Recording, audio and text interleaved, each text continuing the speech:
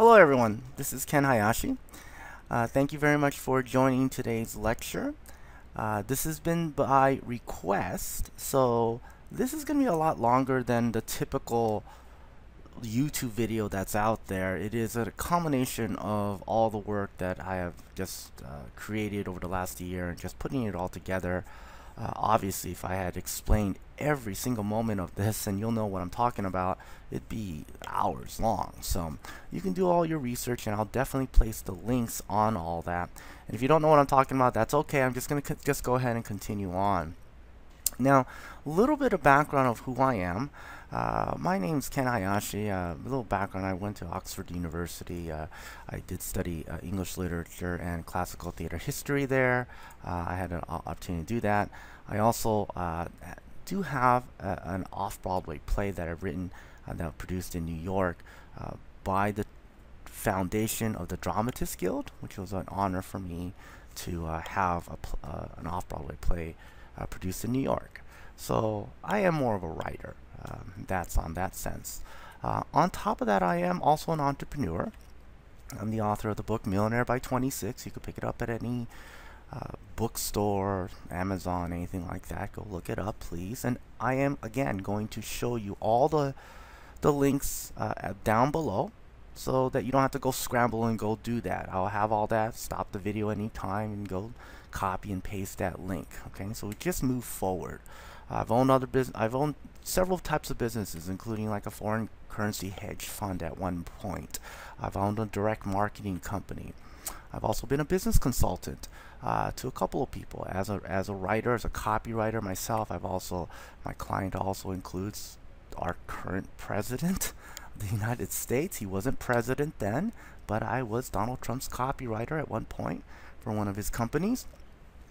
Here is also been a consultant to many people, including Mark Victor Hansen from Chicken Soup for the Soul on some of his projects. Right there is Dr. John Gray says, Ken Hayashi provides practical insight and simple wealth building techniques that anyone can do. Dr. John Gray, author of Men Are From Mars, Women Are From Venus. I'm sure you know who that is. And Brian Tracy, if many of you know who that is. This book shows you how to jump the line and become financially successful faster than you ever thought possible. Brian Tracy, author and international renowned speaker. Thank you very much. And today, I am also a business consultant for Kevin Harrington and Michael Beckwith's new company, Mindset 24 Global, where I am training individuals on how to have a samurai mindset, right? Samurai mindset. That's my heritage, as well as what type of mindset that I had to have in order to achieve some of the successes that I have, right? So I'll explain a little bit more about that in the next few minutes. I do also have a personal life, okay? On top of being an entrepreneur, I have a personal life. My personal life, I have 4 children that I care for very much, of course. That's my 4 beautiful children, 3 daughters, my young son right there. I also have 4 separate black belts. I've been trained in that in over 20 years. And I had an opportunity to work with the MCMAC program, which is the Marine Corps Martial Arts program, where I got to train Marines on getting their 2nd degree in their MCMAC program. So I had an honor to do that.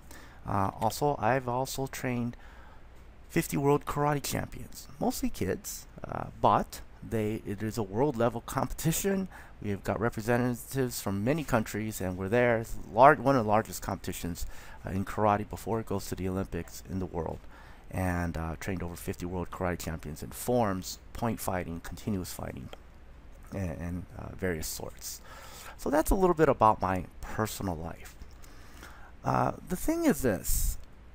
I have a secret, and this is a secret that I chose not to share, and it's a secret that I've held for 25 years, and this is 2018, and I'm about to reveal to the world my secret.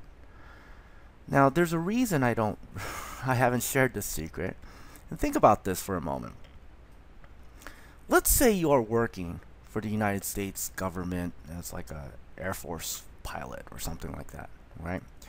and you're flying around as an officer for the United States military, and you see something that flies by you, and it doesn't look ordinary. It looks a little unusual, and you land, and it's not like you just missed, you know, like a little blip there. You saw it fly right by you. You're like, whoa, what was that? So you land, and your commanding officer says, listen, do not go running to the press and tell people what you saw, or it's treason, right? So, you know, you keep it a secret, or, you know, people will just think you're crazy if you saw something up, you know, while you're flying around doing your missions. So just think of it that way. So I have this secret that I cared not to share because it would pull me into that category, and I just don't want to be that. I mean, I have a regular life. I don't want to be thrown into that category. But today I am about to share this by request by many people. Okay, so here it is.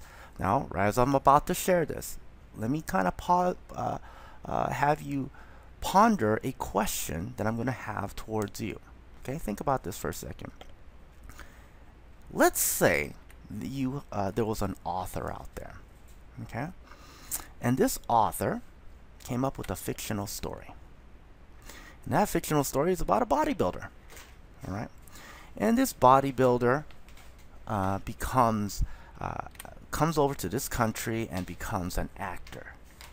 And he plays a very iconic role where he ends up playing like an android, right? And eventually he gets out of acting and then writes, it's a story about this actor that becomes eventually governor of the land. Now the question I'd like to ask you is, who would that story be about? So question number one, and let's all participate here. It'll make the experience a lot more fun, interactive. Otherwise, it's a lot of information that I'm going to provide today. I'm guaranteeing it's a lot of information. You probably have to listen to this more than once, okay? Especially if you are very interested in the story and the reason you're watching this in the first place. Who would that story be about? Okay, so that's question one. Now, again, right now, let's just make this interactive. So I want to go ahead and pause the video and type in the answer in the comments section right now on YouTube. All right, all you have to do is hit pause on the video. Who would that story be about? A fictional person says, hey, listen, I wrote this story about a bodybuilder, becomes an actor, but he plays an iconic role as an android and eventually becomes governor of the land. Who would that story be about? So go ahead and pause that video now and type that answer in. Question one, right? Question one, or Q1, and your answer. We're going to have a couple of questions here, so participate, okay? And at least, if you don't want to type it in and be accountable for your answers, okay, some of the questions are a little harder than others, that's okay. But I'd like to be interactive here, so go ahead and type that in. If you're not going to do that, go ahead and grab a piece of paper and just write it down on a piece of paper. Get a blank piece of paper right now, pause it, and just write it down. Question one, what's your answer? All right, so pause the video now. All right, so hopefully you came back and you did pause the video, you didn't just listen through, but that's where it is. Okay, so that's the answer. And by the end of this video, I will go over all the answers, see how you did. Okay, that's probably an easy question, but we're going to go through that. All right, so that's question number one. So I'd like to share with you a secret of mine. Okay, this is on the video called Who is the Samurai Wizard? If everyone looks up on top right there, it'll always have a YouTube. It's not a live link because I can't put so many links up there, but that's the name of the video. You can go on YouTube and type that in. I'll also have the link in the description below so that you can just go ahead and look at it on your own time and at leisure. But I'm just going to go ahead and just check out the video. So let's take a look at the video now. All right, this is the secret that I've kept for 25 years. All right, here it is. Ken Hayashi is an author, entrepreneur, and father of 4. Hayashi's story begins as a young boy, where he discovers that both his parents practiced magic. His father having been written up in the Smithsonian, and his mother had been a performing magician and was a natural practicing witch.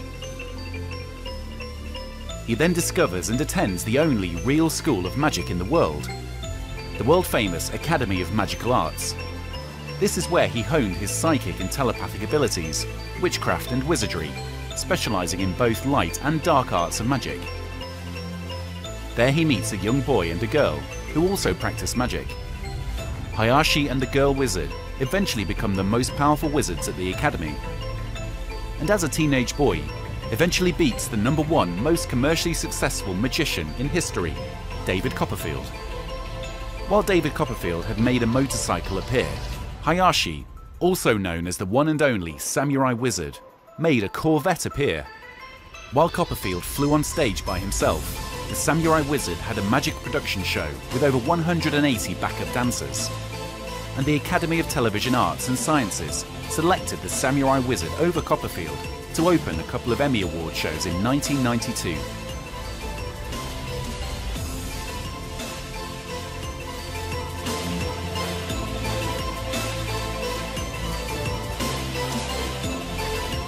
The Samurai Wizard is a powerful story that may have been the inspiration behind a similar story, written and released several years later, of A Boy Who Lived. First published in 1997, it is a fictional fantasy story of a boy being a wizard, who discovers both his parents happen to be wizards, attends a school of magic where he studies witchcraft and wizardry. There he meets a boy and a girl who practices magic. He rises to become the greatest wizard there at the school. Then, as a teenage boy, eventually beats the most evil wizard of all time. The fact that 5 out of 5 specific key components matching up in both the real and the fictional story of the boy wizard has the exact same odds of winning the lottery, or may just be a strange coincidence.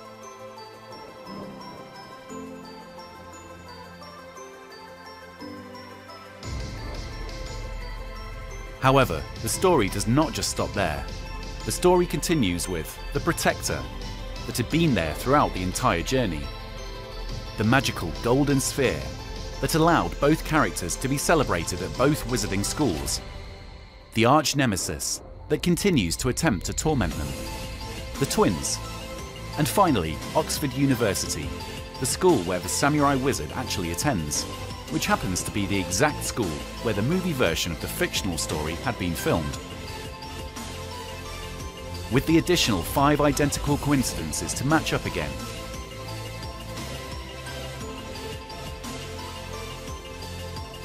It's as if someone happened to win the lottery. Twice.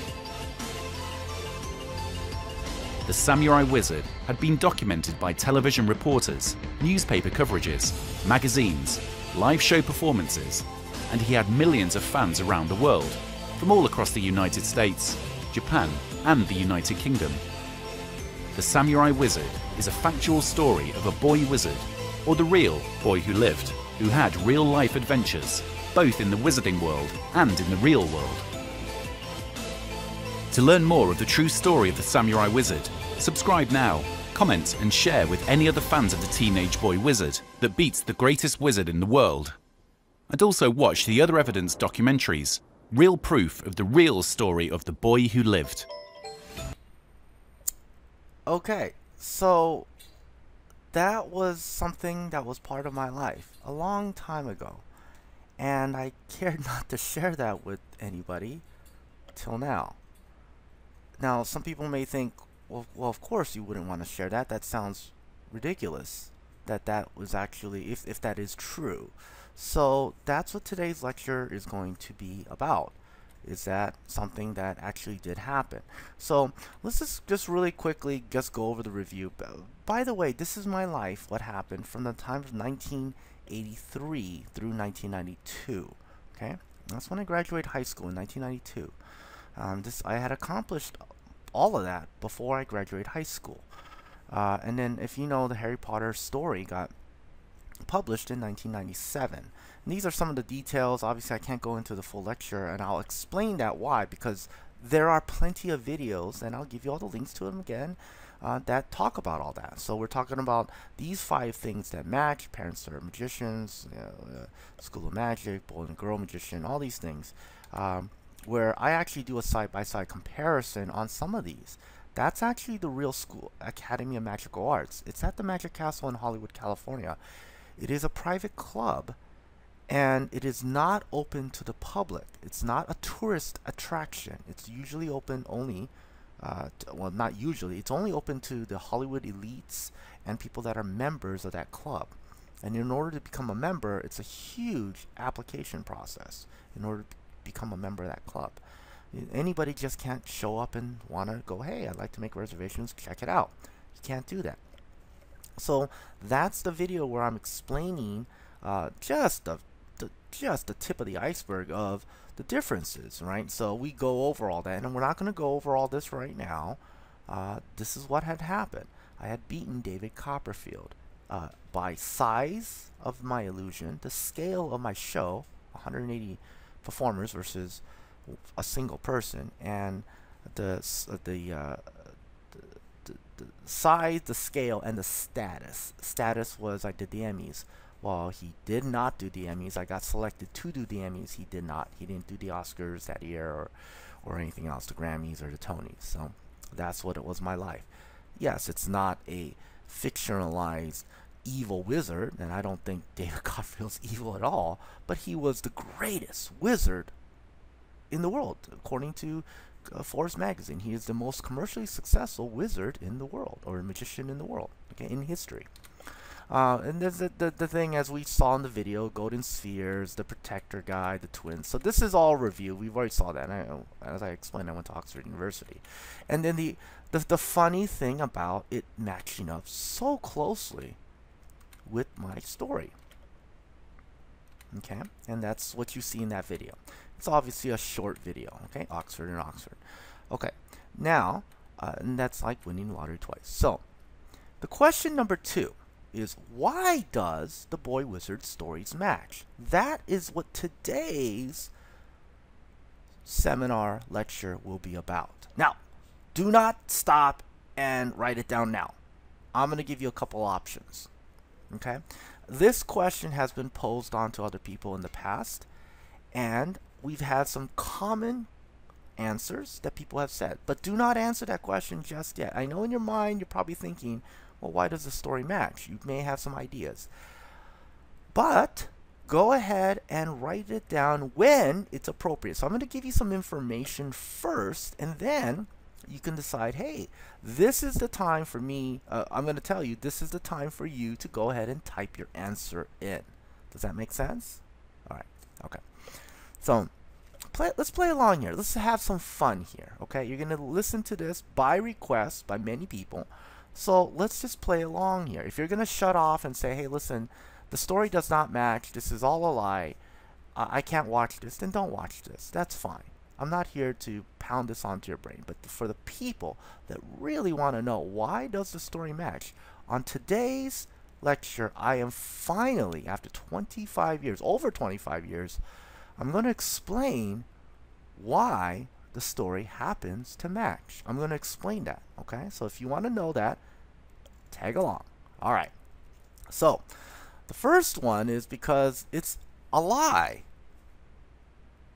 It's a lie. Someone's lying to you. Okay? Second one is B, I'm copying Rowling's story.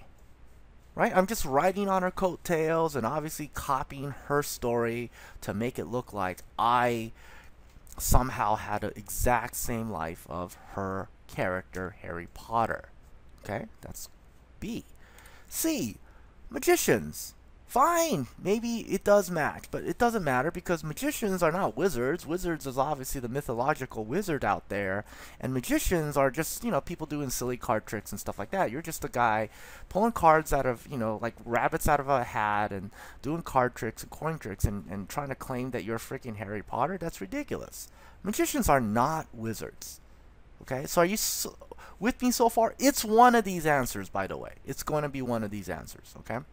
Next one is, it's a coincidence. It's just a coincidence. You know what? J.K. Rowling came up with this wonderful, fantastic story that has, you know, hit the hearts of millions and millions of people across America, the UK, and the world, and it's just a coincidence that they happen to match. Okay? And finally, it was based on a true story. That the Harry Potter story was actually based on a true story. So think about that for a second. Do not answer yet, because I'm going to provide you some information so that you could make an informed decision. Does that make sense? Can I provide you some information so that you can make some informed decision? And you know what? If you got some friends and family with you right now and you're watching this video, have them come over, crowd around this video right now and have them watch, and have them take the quiz and see who thinks they know the answer. I guarantee you it's going to be one of these 5 answers. Is it a lie? Was I copying Rowling's story? Magicians are just not wizards. It's a coincidence. It's just a coincidence, or it's based on true events. Okay? So that's the answer. Okay? And by the way, the only 2 people in the world that knows the answers is J.K. Rowling and myself. Just FYI. Okay? Just, if you have an opinion that's maybe something what they've read, or your certain beliefs that you have because you have a connection to the book, that's fine.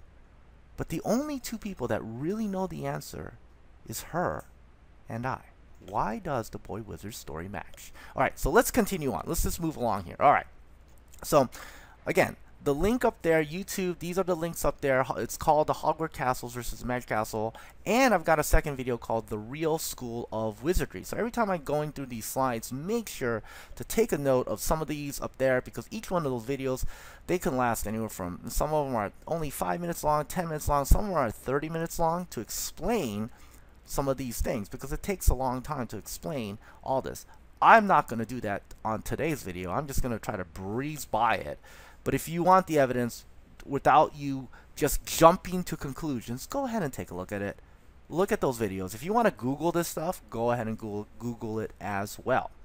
The only thing you cannot Google is who I am before the secret that I had kept this whole time. All right? All right. So, first things first. In that thing about the first, there's 10 things that match up. Okay, with the current story. But let's just even look at the different the similarities between Hogwarts Castle versus the Magic Castle. And that's that video where you'll see that the differences between the two. I'm sorry, the similarities between the two. Let's just go into that. The Academy of Magical Arts and the School of Wizardry. And that's the name of it. Actually, School of Witchcraft and Wizardry, right? So I had it done that way because, do you know what is another word for academy? School. That's right. It's school. What's another word for wizardry? Magic. So, School of Wizardry literally translates to the Academy of Magical Arts. And just so you know, the Academy of Magical Arts started in back in the 60s, okay? That facility was built in 1900s. And some of you are going like, well, the Hogwarts Castle was built centuries ago. That's a story, okay? J.K. Rowling wrote this book in 1997. The Academy of Magical Arts existed, it first started in 1900, and it actually opened for business in 1963, called the Academy of Magical Arts. It literally translates the same. Academy is school. Magical Arts is wizardry. It's the same. Okay? And we studied all kinds of magic there. And I could get into how much stuff that we studied there, but I'm not going to do it right now, because I could just do a whole lecture on what we ended up studying there. We were supposed to keep it a secret, what we studied there. And it is not card tricks, okay? We did not study card tricks at this castle, hidden castle in Hollywood, California. Now, when did I go to that school there? Well, I actually happened to go to that school in 1990. Interesting enough, J.K. Rowling on an A&E documentary, and I'll show you some of that, talks about a boy that started at that school of wizardry in 1990. She was going from Manchester to London on a train. It got stuck, it stopped, and then she thought of this great idea. The same year. Really, the same year. Out of all the years it could have been happening to me, like I could have gone to that school in 1980. I could have gone in the 1970s. I mean, it could have been any year, but she wrote the book about me, or I'm sorry, a boy wizard going to the School of Wizardry in 1990, the summer of 1990. When did I go to school there? Summer of 1990. That's actually when I went there. Okay, there's the owl, and I'll go over all this stuff. So this is not, it'll take forever if I do this. So owl, there's a wand, golden sphere.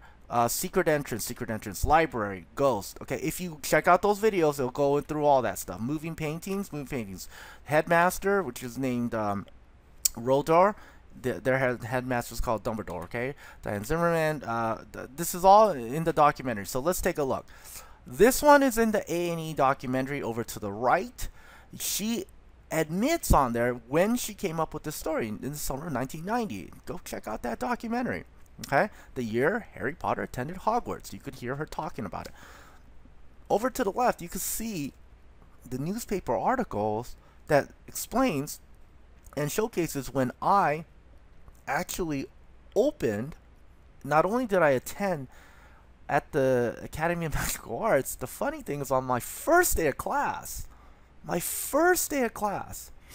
demonstrated showing these golden spheres,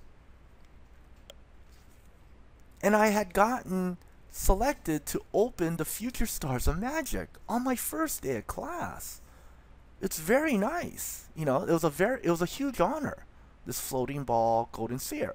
Okay, that was that. Interesting.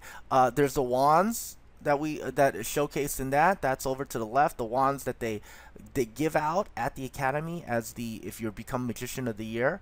Okay, these are actual wands that the academy provides. The wands over to the right, you know who that is. That's Harry Potter. The owl, really? Okay, if you look at it, okay, over to the left, you see all the owl symbols within the Academy of Magical Arts. That's the logo. That's the symbolism of magic. It could have been a dragon. It could have been a gargoyle. It could have been a cat, right? Could have been a bat. It could have been a multiple of different type of animals. Okay, but that is the symbolism of the school, of our school, right? We've gotten the secret entrance. We've gotten the secret library that's only for the magicians. Even if you're a guest, you cannot go into that library. If you're a guest, you're a guest. You cannot enter that library. Secret library. There's a ghost. Yes, there is a ghost inside of the magic castle. And you actually interact with that ghost. It plays songs for you. You can ask the ghost to play you a song, Irma. And you're thinking, wow, I'd like to go there. No, sorry. It's only open to magicians and their private guests. Okay? It's not a tourist attraction.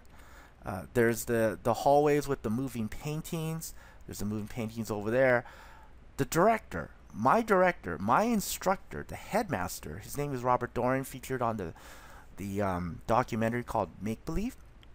Look it up on Netflix or anything like that. His stage name is Rodor. Interesting. Wow, I mean, could she have picked a better name? Maybe, something a little bit different, but that's the name. This cannot be denied. That's what it is. You can check it out, okay? His real name is Robert Dorian, but he goes under several different aliases, Bob Dorian in this one, but it is Rodor. He goes under the name Rodor. And then Miss Zimmerman, who was an award-winning magician and an enchantress, again featured on Make Believe, and very similar to her character, Professor McGonagall. I'm sorry, I'm saying that wrong, and I'm probably going to get all flamed about that. McGonagall, okay? That's her. All right. So that right there is another 10 things that matches the first 10. And this is a fact.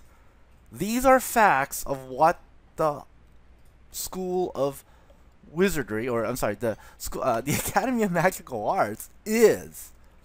Whether you want to believe it or not, that's what it is. You can look this up. I've already compiled it all for together for you, and limited information on the website. However, if you go into the castle, anybody that's a member of the Academy of Magical Arts or the been in the Magic Castle could testify to all of this being correct. That is correct.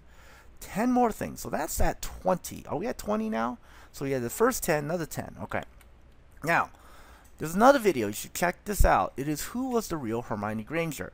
Hermione Granger, she was a heroine in the Harry Potter series. She's Harry Potter's partner. I already named her once, so we're not going to count her again. But some of the abilities that she has, and again, this is another 15-minute video, and I love this video. I really did this as a dedication to who it was the #1 teenage magician, wizard, illusionist in history, was this one girl named Denise.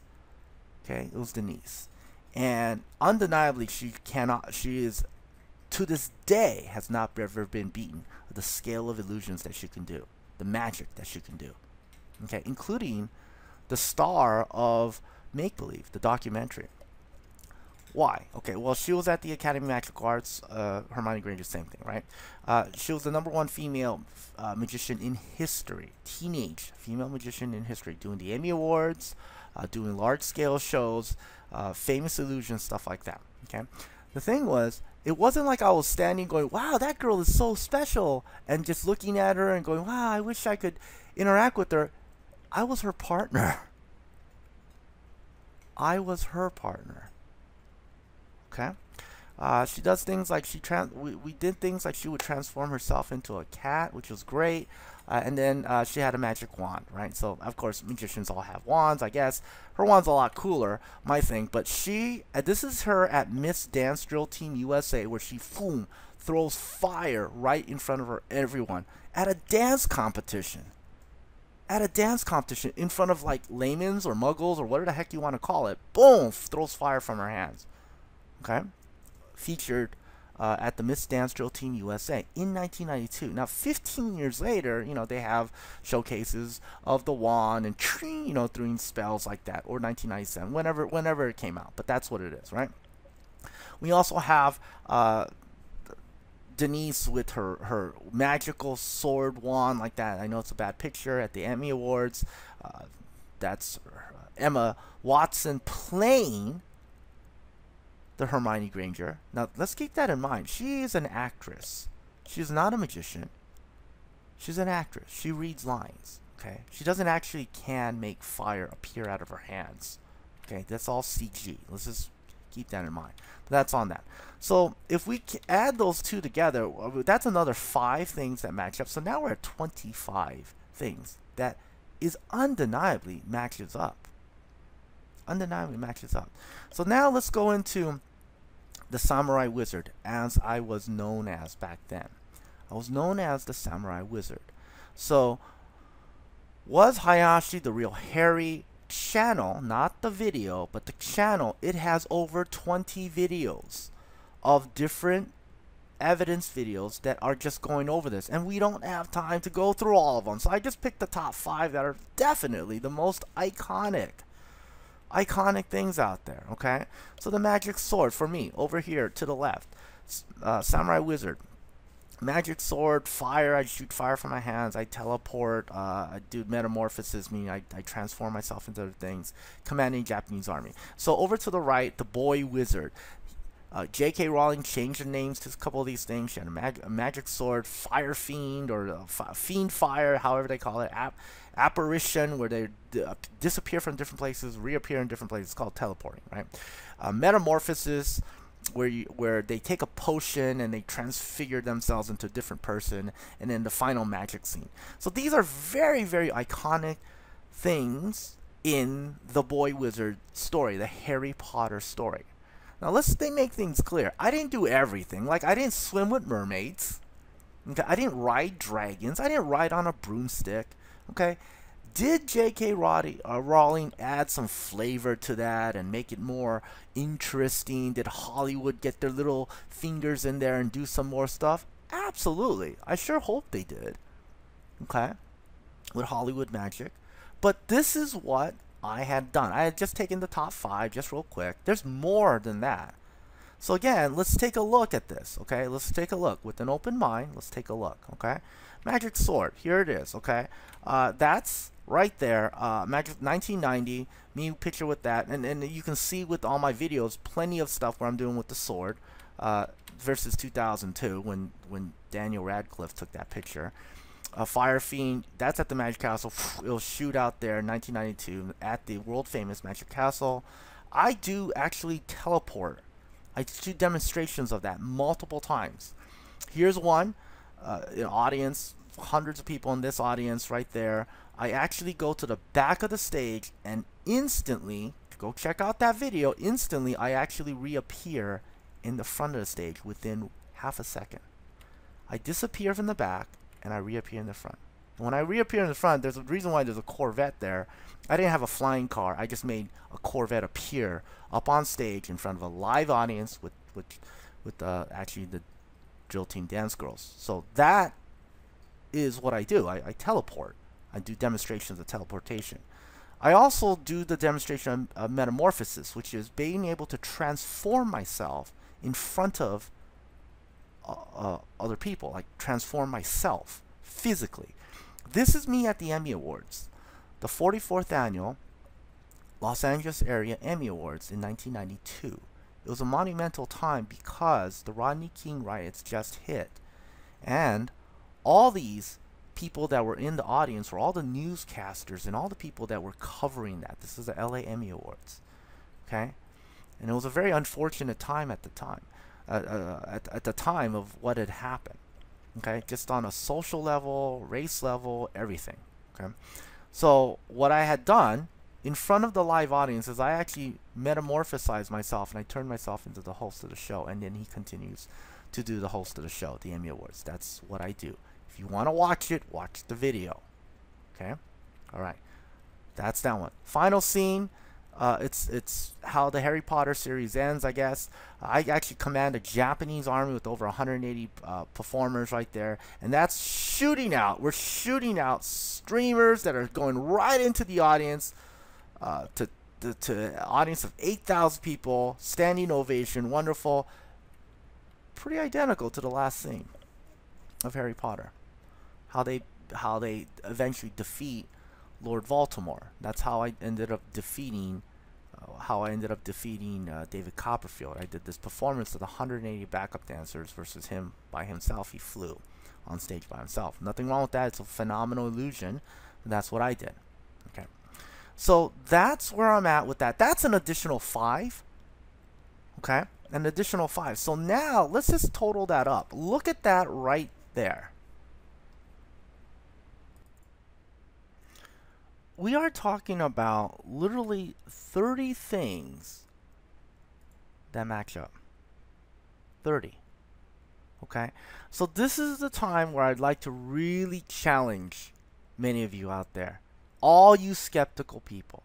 Now what I don't want to do is I don't want to challenge many of the people out there that are like have a religious belief to Harry Potter or J.K. Rowling as being the Messiah or some god or how dare you, all this stuff. I want to talk to the logical people out there, okay, that are going to look at this and kind of I'm going to kind of poke fun at you a little bit and tell you things that are all true, okay? So I want to make sure, well you decide if it's all true or not, but I'm going to tell you things to kind of poke at you and make you jog your mind and really see if this is something that you can outwit, okay, if anything.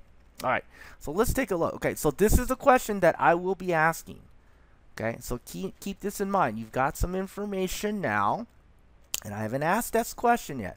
So when it comes time, I'm going to have you put in the answer, your answer, of which one do you think it is, okay? Why does the boy wizard stories match? Is it because it's a lie? Right? Copying Rowling's story. Magicians are not wizards. Coincidences are based on 2 events. Now, let's just talk about what this virtually means. If the stories really do match, what does that mean? Does that mean that Ken Hayashi, the samurai wizard, has something to do with this story of Harry Potter. Well, Harry Potter by J.K. Rowling. Okay, let's take a look at what that actually means. The industry. Harry Potter, okay, has sold over 500 million books worldwide, translated into 73 different languages. The last 4 books consecutively set records as the fastest selling books in history. It is the highest grossing film series of all time, and it's a $25 billion industry, one of the highest grossing media franchises of all time. And now they're coming up with this new to continue on with the success, Fantastic Beasts and Where to Find Them. Okay, so why does the story match? This is for you now to finally type in your answer in the comments section. So I'm not going to pause the video right now. I'm going to stay on hold because you've had plenty of time for you to think, and go ahead and type in your answer. Okay? You don't have, I'm just going to stay here right now. If you just typed it in, we're just going to continue talking. So it's real simple. You write question 2, write Q2 or question 2, that's fine. Q2, and is it A and then lie? That means it's just a lie. I've been lying to you, right? Someone's lying to you, right? B, C, D, it's a coincidence. E, it's based on true events, okay? Be accountable for your answer. Write it down. And even if you don't want to, please, for your sake, it would just make it more fun. I'm going to ask you more questions, okay? And we can see where you're set at, all right? All right, hopefully you've done that by now. I'm going to continue on, so let's just move on, all right? So the next thing is this.